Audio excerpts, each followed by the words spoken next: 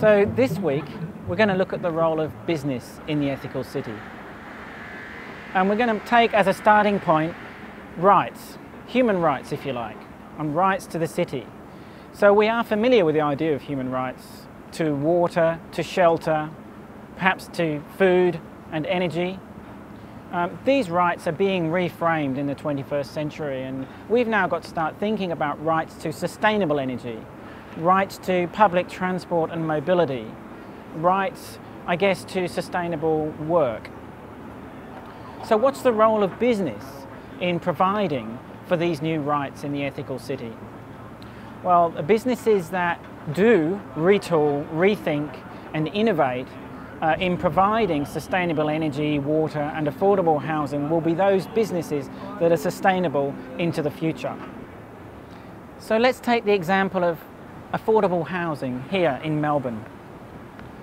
Melbourne is a rapidly growing city. It's a successful city and it's widely known as a livable city. But that comes with its own problems. As the population grows, so there is a need for more and more housing. And housing currently is being developed on the fringe, some 50 kilometres from here. And so people that are taking up that housing are living further and further from the city and the places they need to be. There's also, of course, this type of housing here, these apartments that are growing in the middle of the city. And the occupants of these housing, I guess they face different challenges. The size and scale of the housing and the question as to whether it's fit for purpose for future households. So what do we need in places like Melbourne?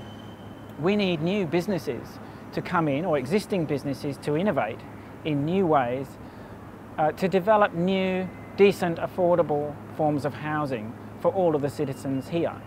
This might mean thinking about new tenures, new designs, new forms of delivery, and new forms of development. In the next few examples during this week, we're going to look at concepts like the triple bottom line and also examples of new forms of design and delivery of housing in Melbourne.